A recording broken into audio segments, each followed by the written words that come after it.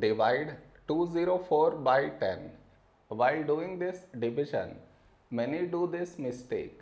What is the mistake that they do? I will let you know. But before that, we should frame it in this way. 204 here, 10 here. This is your step 1. Next. Here we have 2 and here 10. 2 is smaller than 10. So take two numbers 20. When do we get 20 in 10 table? 10 2's 20. Now we should subtract. We get 0. After this, bring down the beside number. So 4 down.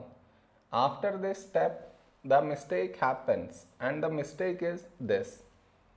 Here we have 4 and here 10. 4 is smaller than 10. So what many do is, they directly put dot, take 0, which is wrong. Why is it wrong? Because just now you brought this number down, and in the same step you want to put dot, take 0, which is wrong. I repeat, bring down the number and also put dot, take 0. Bring down the number and put dot, take 0. Both at the same step you should not do. Instead of that, what we should think of doing is, which number should we take here?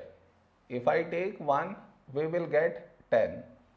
But 10 is larger than 4. So what we do is, we take 0. So 10 into 0, 0. Now we subtract. We get 4. Over here, we did not bring any number down. And 4 is smaller than 10.